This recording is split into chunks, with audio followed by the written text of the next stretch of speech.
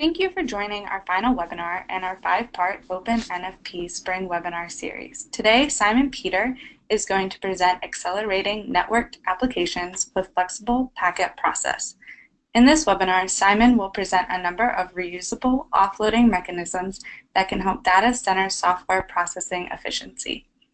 He will show how to implement these mechanisms in the P4 programming language and discuss their efficiency using experiments run on the Netronome Agilio-CX NIC. A copy of the presentation, archived replay, as well as any project code will be made available shortly after the webinar. These, as well as our previous webinars, can all be found on the Classroom page on the open-nfp.org website. Simon is an assistant professor at the University of Texas at Austin, where he conducts research in operating systems and networks. He received a PhD in computer science from ETH Zurich in 2012. Before joining UT Austin in 2016, he was a research associate at the University of Washington. Simon investigates what hardware and software should do past the end of Dennard scaling. Let me describe Open-NFP before I turn it over to Simon. Open-NFP's objective is to support and grow reusable applied research and technology development in data plane network functions processing. We do this by focusing on reducing the barriers to performing research in this space to researchers and developers creating, implementing, and verifying their ideas on production networking hardware. Open-NFP supports research in a wide range of technologies, including software-defined networking, OpenFlow, Open vSwitch, and P4.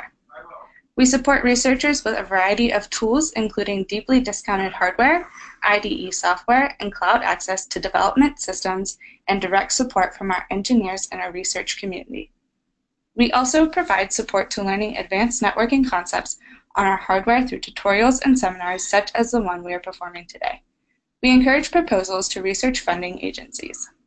We invite you to join the 40+ universities and companies working directly with Open-NFP through projects. Over to you, Simon. Thank you, Carly. And I should say that this is work together with my students, Antoine and Tim, as well as collaborators at the University of Washington. So I'd like to start out with some motivation. The reason we are trying to accelerate networked applications is that, well, networks are becoming faster, and indeed they're becoming faster at a staggering rate. This graph here shows you on the y-axis the bandwidth in bits per second for various Ethernet standards over the year of that standard's release on the x-axis. And I should point out that the y-axis here is logarithmic, so this straight line here really gives us a nice exponential growth curve for bandwidth of commodity Ethernet. And in fact, we could extrapolate this graph out a little bit further. If we talk to network researchers, they will comfortably predict that by the year 2020, 2025, we're going to be introducing terabit Ethernet.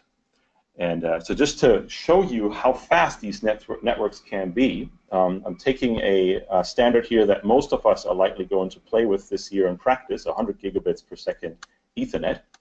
This type of network is able to deliver a 64-byte packet to your servers once every 5 nanoseconds. So it gives you a little bit of an idea of what the headroom is that we have in our servers to do packet processing. 5 nanoseconds is not a very long time. And the problem, of course, is that comparatively, software packet processing is quite slow. We went ahead and analyzed the overhead for TCP stack processing in various TCP stack implementations. So this is counting just a typical kind of server operation to receive a packet and then to send the corresponding response out to that server request that is contained in that packet. We did this experiment on top of a 2.2 gigahertz Intel Xeon processor, fairly standard machine for data centers today. And our measurement result was that on using the Linux operating system, we have a 3.5 microseconds overhead just for doing this TCP stack processing. Now, of course, we could go one step further and use state-of-the-art kernel bypass techniques and run the TCP stack at user level. But even there, we still have about 1 microsecond overhead for just doing purely packet processing. The underlying problem of this is, of course, that single core performance has stalled, which is mainly due to the end of Dennard scaling around 2007. And so some of you might now ask, but we're getting more processor cores. Can't we just parallelize this processing for the TCP or UDP stacks? Well, let's do a little back of the envelope computation here. Assuming that we have this 1 microsecond overhead for doing state-of-the-art TCP stack processing over 100 gigabit per second Ethernet network that is able to deliver a packet to us every 5 nanoseconds, and excluding any kinds of Amdahl's law effects such as locks that might impact the scalability of our stack, then we're talking about 200 cores that would be busy constantly just doing TCP stack processing of 64-byte packets. Now you might say not every packet in the network is 64 bytes in length, even though many of the client-server applications that we're focusing on are skewed towards these smaller packet sizes. But even if we were to run a network purely with larger packets, 1 kilobyte size packets, we would still be talking about 14 cores in our servers being just constantly busy doing packet processing, not running any kinds of application code. And so that's not looking very good for energy efficiency.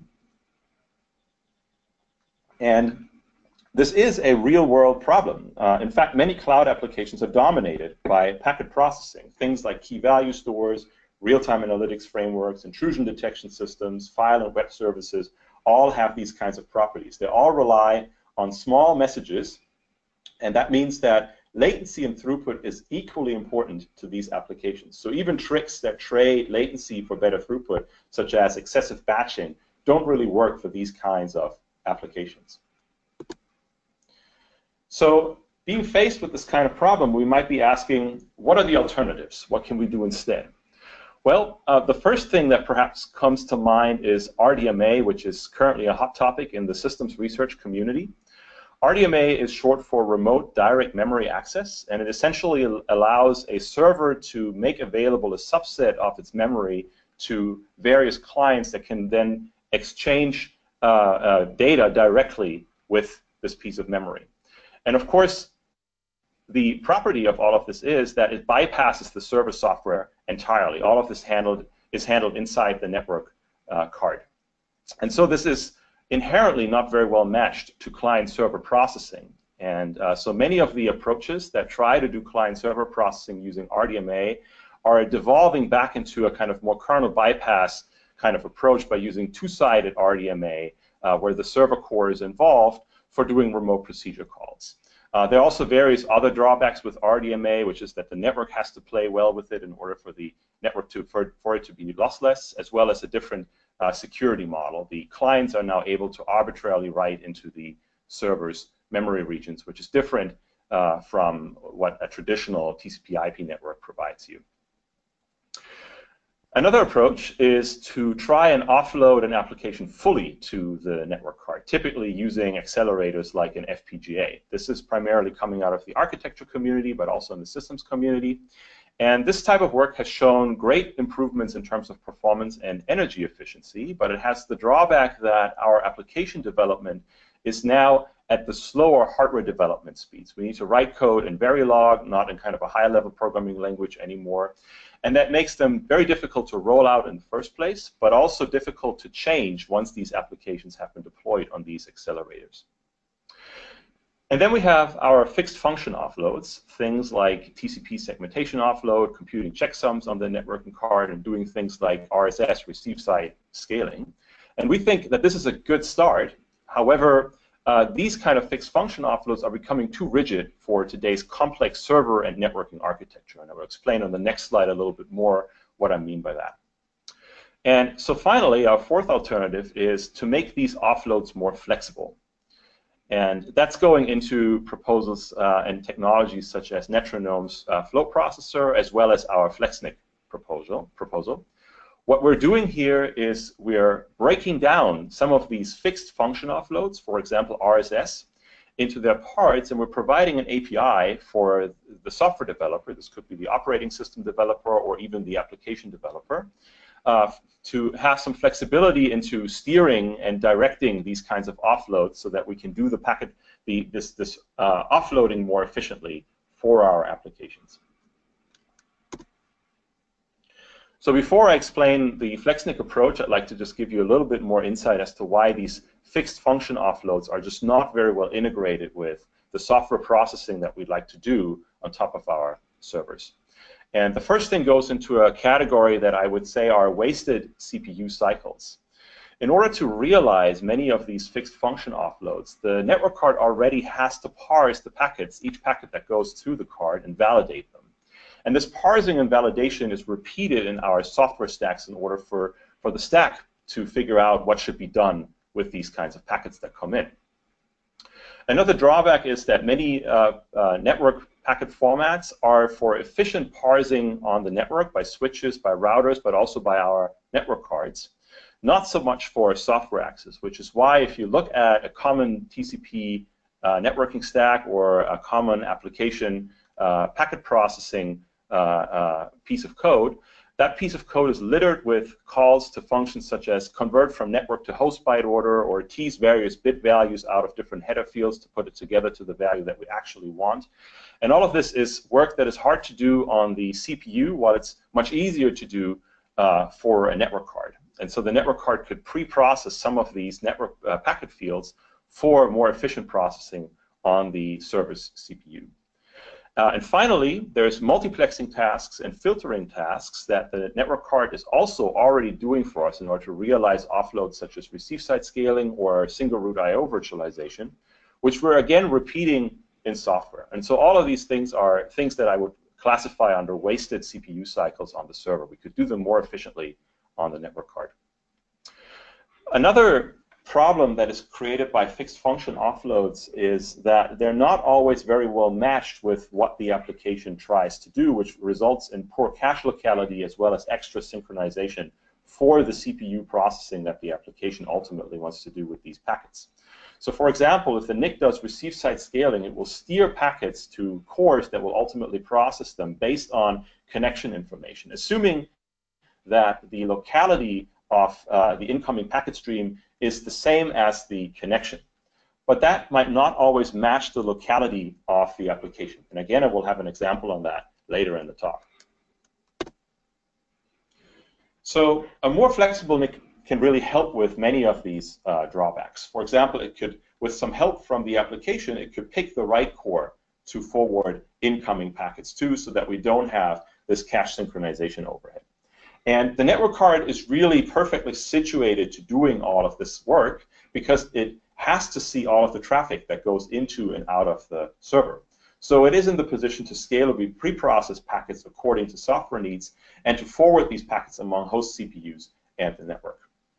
Finally, there's also an opportunity that this kind of offloading, more flexible offloading approach gives us, which is if we are going the kernel bypass route, which is becoming more and more popular in this time, then only the network card is in the position to enforce operating system policy efficiently.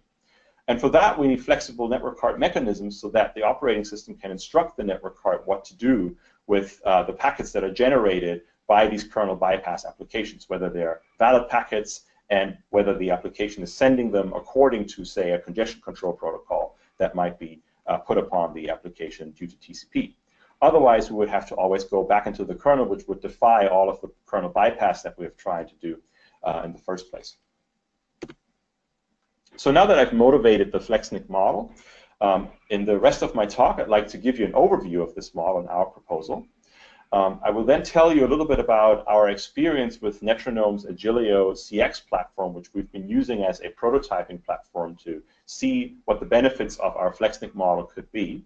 And after I've done that, I will tell you a little bit about the neat things that we can then do with this model, both on the packet-oriented networking side, so accelerating applications that rely on protocols such as UDP, but also more flow-controlled variants of UDP such as DCCP are possible.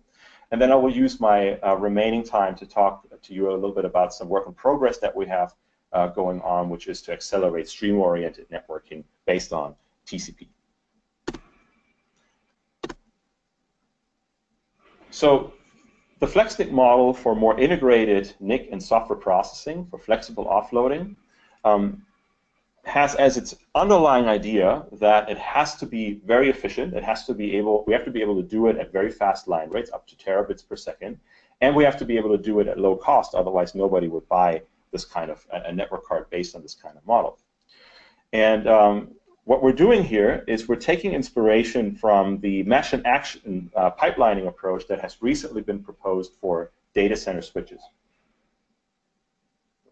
In this kind of model, a switch incorporates a special type of hardware that at first has packets flowing into it on the left side here on the slide that are parsed by a parser module that teases out the header fields that we are ultimately interested in.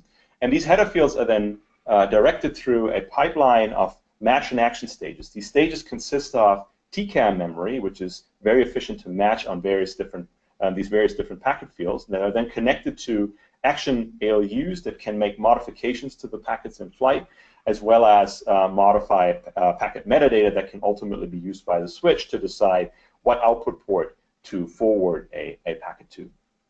And what gives us the performance here is really that the fact that this is a pipeline. As the first packet finishes stage number 1, the next packet can already enter the stage. And this is also very cheap to implement in switches. So essentially what we're trying to do is take this model and apply it to the design of a network card. Instead of making forwarding decisions in terms of output ports, we're making DMA decisions as to where in server memory we'd like to DMA packets to, according to whether certain packet fields match. The way we program these pipelines is fairly straightforward for this audience, I imagine. It's based on match and action programs, and the P4 language is one of the implementations of one of these programming languages. I have an example here on this slide that is for a key value store that might be running on top of our server. The match here is fairly simple. It just says if this is a UDP packet and if the port number is set to the port of the key value store that is running inside our server, then execute the following action. And the action here is to compute a hash on the key field that sits within the application level key value store header inside this packet. And then take that result modulo the number of cores and use it to instruct the DMA engine of our network card to DMA this hash, which we have already computed, as well as the application level key value store packet to the corresponding core according to this hash. And so this model, in more general terms, explicitly supports steering packets to various different cores inside our server system, doing things that the network card is already able to do, such as calculating hashes and checksums, initiating arbitrary DMA operations. We could use it to DMA straight into application-level data structures, trigger reply packets straight from the NIC without any kind of server involvement, and to modify packets in flight, such as stripping off headers that we have already validated that are not needed anymore for the application to further validate those incoming packets. What this model explicitly does not support is complicated computations, such as loops and long-running computations. These would defy the line rate processing capabilities. Also, things like floating point arithmetic is typically not possible inside a network card, as well as keeping large state. The state has to be able to fit into SRAM, which is also attached to this pipeline of match and action stages. So in order to integrate this with the network card, we take various of these pipelines, one for ingress, one for egress, one for DMAing, and put them into the network card. I'm actually not going to go into much detail about that. You can read the ASP+ paper, which we published last year, if you're interested. But what this allows us to do is to do very efficient application-level processing inside the network card.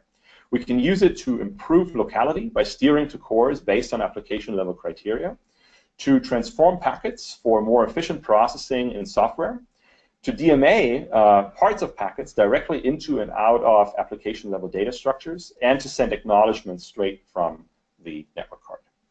And as I said earlier, we've been using Netronome's Agilio-CX platform to prototype this model in order to show that it can have benefits for server applications. The way we did that is we implemented our match and action programs in the P4 language and then compiled them and ran them on the network card. Our experience with the Agilio-CX has been very good so far. We were able to do most of these tasks that I've just presented on the previous slide, with the exception of DMAing directly into and out of application-level data structures. However, we're in touch with Netronome, and the engineers there are nice enough to look into developing this kind of model as well. So after I've introduced the FlexNIC model, I'd like to now tell you a little bit about what all the cool things are that we can do once we have such an accelerator. And we'll start out here with packet-oriented networking, in particular a key value store. This slide here shows you a typical layout of such a key value store, including the clients, which you have here on the left-hand side. There are 3 clients attached here to 1 server. The client boxes here also show us what keys these clients are accessing, and you can see here that there is some overlap. Some keys are accessed frequently not just by 1 client but by multiple clients, such as key 4 here by clients 1 and 2, as well as key 7 by clients 2 and 3. Everything to the right of the clients here is then what happens inside the server. You can see that those clients are attached, connected to the network card of the server. And then we have 2 processor cores that run on the server that will ultimately process the client's requests, as well as a hash table that those cores are going to access in order to serve the key value requests.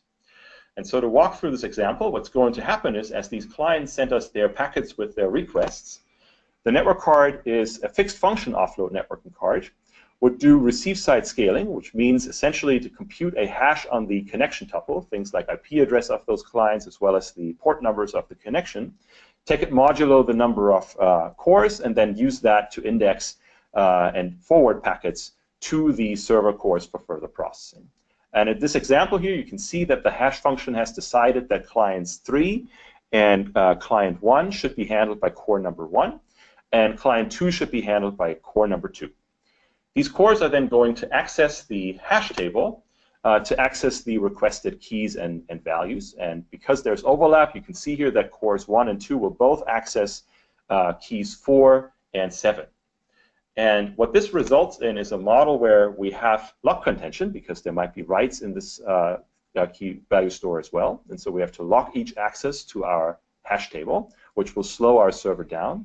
But more so, we also have poor cache utilization in this kind of model, because the keys and their corresponding values for keys 4 and 7 are going to be duplicated in the L1 and L2 caches of cores 1 and 2, evicting other potentially hot keys from those caches, ultimately slowing us down again.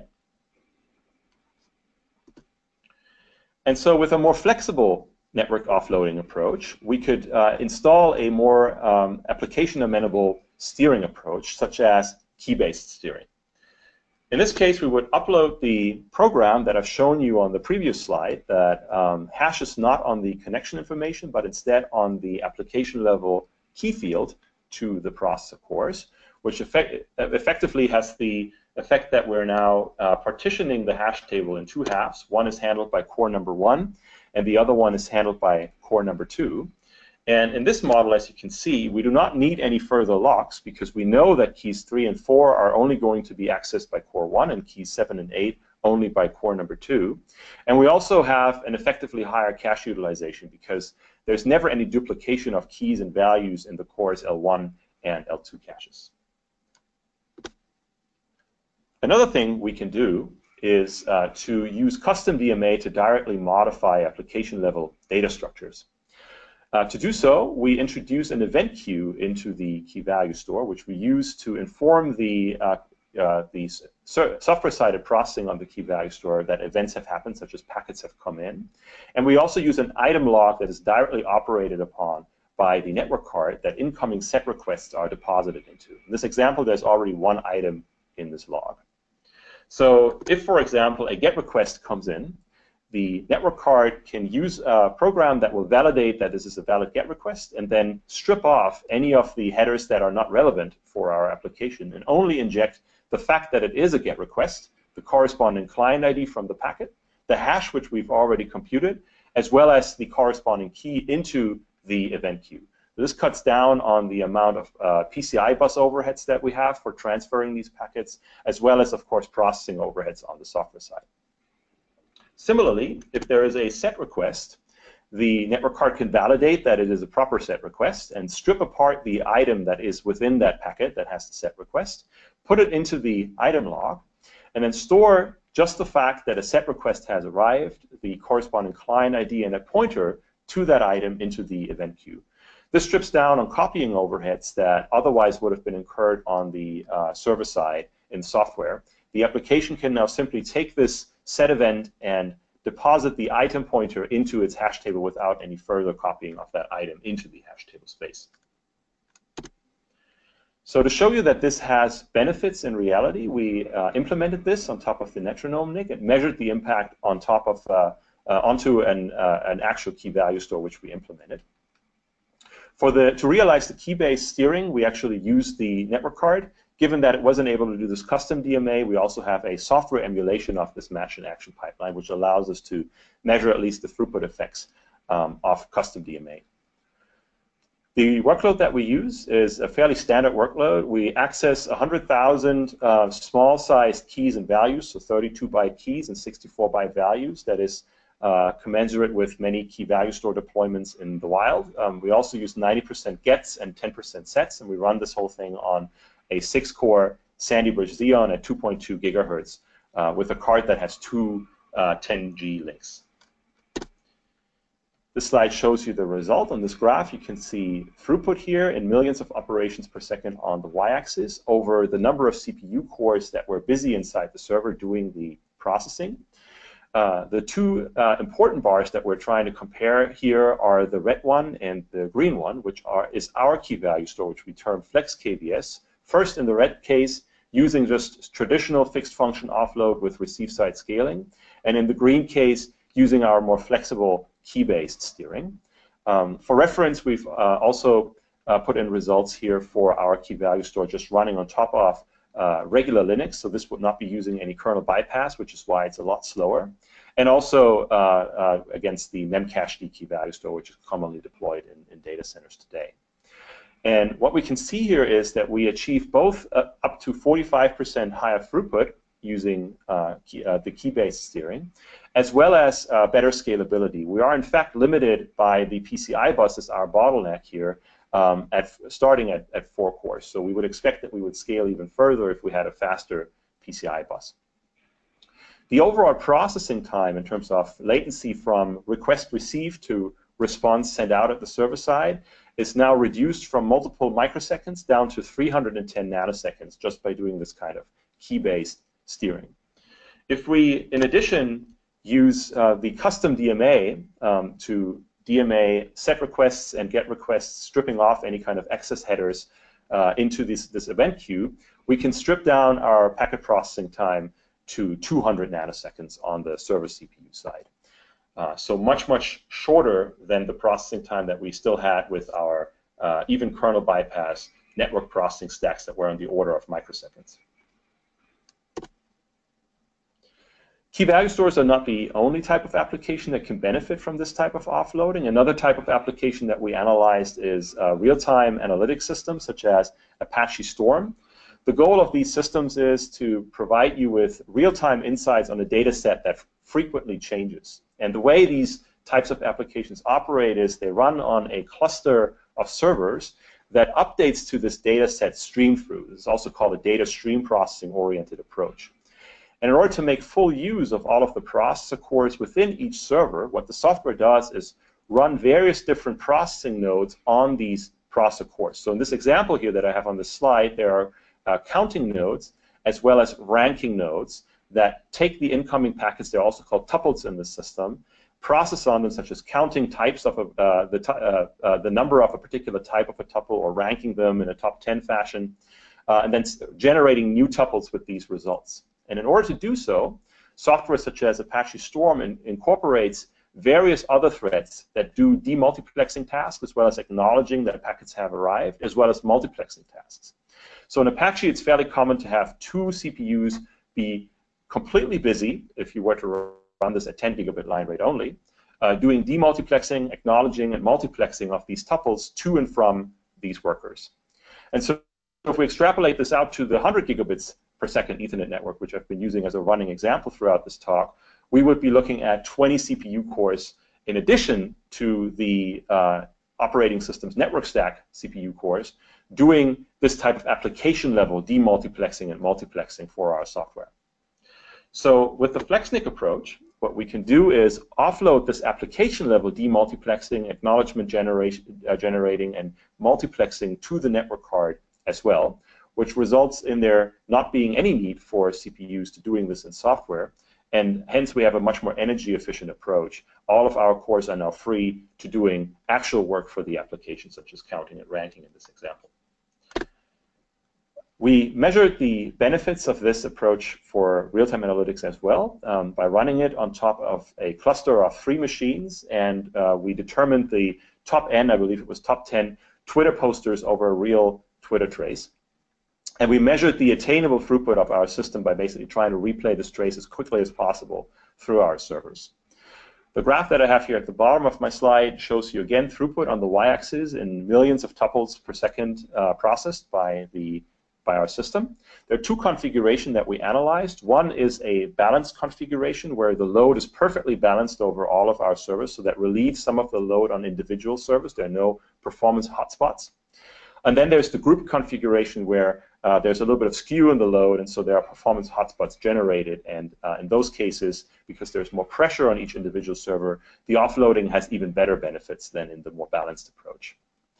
The 2 interesting bars we're comparing here again are the blue bar, which is our implementation, which we term FlexStorm, using just regular kernel bypass with fixed function offloads in the blue case, and then the gray bar, which is using the offload of the demultiplexing and multiplexing and acknowledging tasks down into the network card. For reference, we again have a version that just runs on vanilla Linux using the kernel's UDP stack, as well as Apache Storm as well. And you can see here that in the balanced configuration, we attain a throughput improvement over kernel bypass of up to 2x and 2.5x if there are load hotspots in our cluster. Finally, another system that we investigated is network intrusion detection. In particular, we use the Snort network intrusion detection system, which operates by essentially receiving a copy of every packet that goes through your network and then sniffing those packets using a pattern matching approach to detect attack patterns. The way Snort is typically parallelized is by just simply running multiple instances of the Snort application on a server. And in the status quo, we would be using receive-side scaling of the incoming packets to those different processes of Snort running inside our server. In the FlexNIC approach, what we can instead do is we can analyze the rules that are loaded into Snort, see how they're doing their processing, and then partition the rules in a smarter way among the different cores to maximize the use of the L1 and L2 caches in these cores. And then we install a program that does more fine-grained steering to those cores according to our partition. And we've done that as well in our investigation, and we've seen that there is a 1.6x throughput improvement over just vanilla Snort. And just to show you that this was really due to fewer cache misses, we also analyzed those, and we observed that there were about 30% fewer cache misses inside our system. So that concludes the part about accelerating packet-oriented networking. Now I'd like to spend the rest of my time to give you a quick introduction over work that is still in progress, and that is to try and use the FlexNIC approach to accelerate applications that are based on stream-oriented packet protocols, such as TCP. So our stance here is that full TCP processing is too complex to offload onto a network card that supports match and action processing only. Firstly, there is significant connection state that is required if one were to offload the entire TCP state machine to a network card, and that would get us into connection scalability limitations similar to the ones that people are observing with RDMA-based approaches. There are also a number of tricky edge cases with TCP packet processing, such as packets might be arriving out of order, or there might be drops, and all of these corner cases of the state machine would, of course, have to be offloaded onto the NIC as well. And finally, there are various complicated algorithms for congestion control. This is actually an area where TCP is actively evolving. And if we were to fully offload TCP processing, we would either have to pick one of these approaches and offload that in a fixed function manner to the network card, stifling all of the innovation that is going on right now. And of course, it would make the card even more complex because these algorithms typically rely on rather complex floating point computations. However, the common case is much simpler for TCP, in particular in the data center. And we claim that that case can be offloaded. This is the case where packets arrive in order, there are no drops, and we can also co-design the congestion control algorithm together with the server-sided software processing. And so overall, this would reduce the critical path for software to process these incoming packets.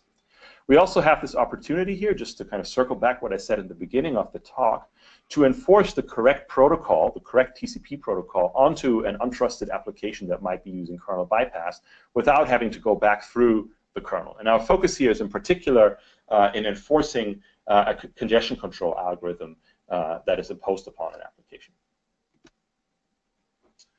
So the main ideas of our Flex TCP offload approach are to do the safety critical and common processing on the network card. So this includes things like filtering incoming packets, validating acknowledgements, enforcing rate limits, and so forth. But to handle all non-common cases in software, things like packet drops, reordering of packets, timeouts on transmits, and so forth.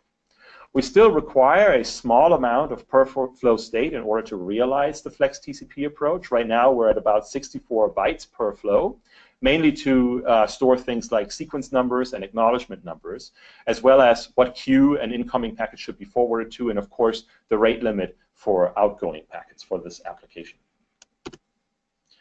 So here's an overview of the Flex TCP approach. Starting on the left here, we have TCP packets that are coming in and going out of our Flex NIC. The NIC is responsible for doing things like rate limiting, doing segmentation of the TCP packets, sending out acknowledgements directly from the NIC without involving the server further, and of course it keeps this per flow state that I've introduced on the previous slide. In the common case then, the NIC will validate the incoming TCP packets and store the payload that's on the packets directly into receive buffers that the application has provided for the network card. So the application can read directly out of these buffers. And in order to alert the application of new arrival of more payload, there's a per context receive queue that the network card can send the application a notification that there's of how much more data is available in these payload buffers. And of course, we could use batching and things like that to optimize this event processing as well. As soon as the NIC detects any kind of packet that is out of the ordinary, any kind of exception packet that might be a reordered packet, for example, or a malformed packet, the network card will stop the common case processing and instead forward that packet onto a kernel queue that is directly attached to a co-designed network stack that sits inside the kernel that can then analyze this packet and resolve the situation. And after the resolution, the kernel will inform the application via our kernel context queue to resume common case processing. Before I conclude, just one more highlight on how we can do congestion control more flexibly with this approach.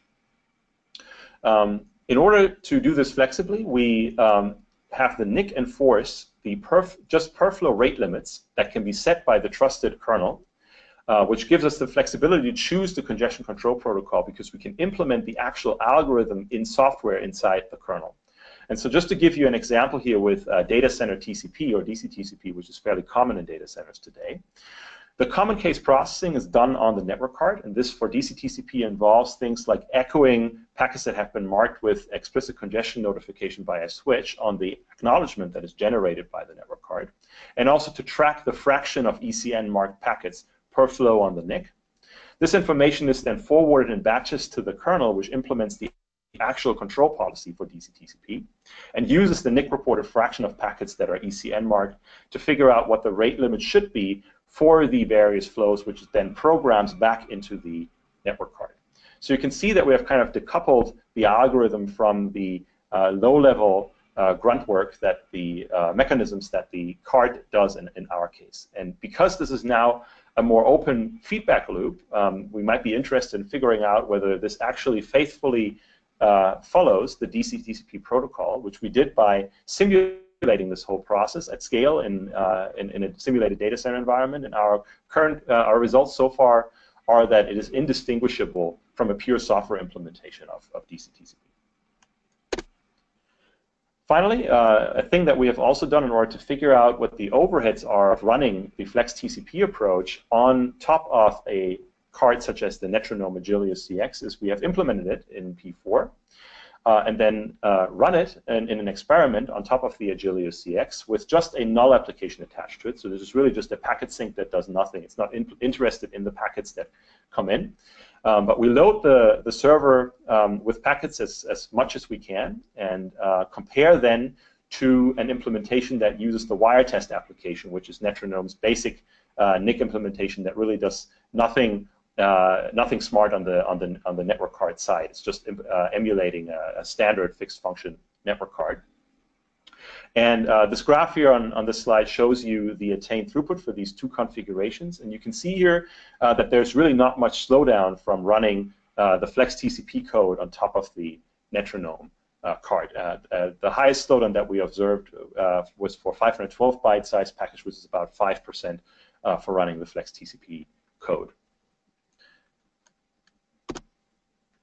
So to summarize, networks are becoming faster while CPUs are not becoming faster, which is creating an increasing pressure on server applications to keep up with these developments. And our main claim here is that fast I/O requires an efficient I/O path to the application, which we do not currently have with fixed function offloads. So instead, we're proposing more flexible offloads that can eliminate some of these inefficiencies that we have seen in the fixed function offloading approach and give applications more control over where packets are processed, as well as allowing the NIC to do more efficient steering, validation, and transformation of packets as they flow into and out of our servers. Showing you that this can have benefits by presenting various case studies, among them a key value store, a real-time analytics framework, as well as a network intrusion detection system. And I was able to demonstrate up to 2.5x throughput and latency improvements versus regular fixed function offloading approaches that use kernel bypass. The approach is, of course, also vastly more energy efficient because we're eliminating all of these server-side CPUs that would otherwise be required, even in a kernel bypass scenario, to do software-sided packet processing. And with that, I'd like to say thanks very much, and I'm happy to answer any questions that you might have. Thank you, Simon. This webinar, as well as all previous webinars, can be found on the classroom page of the open-NFP.org website. Thank you all for attending.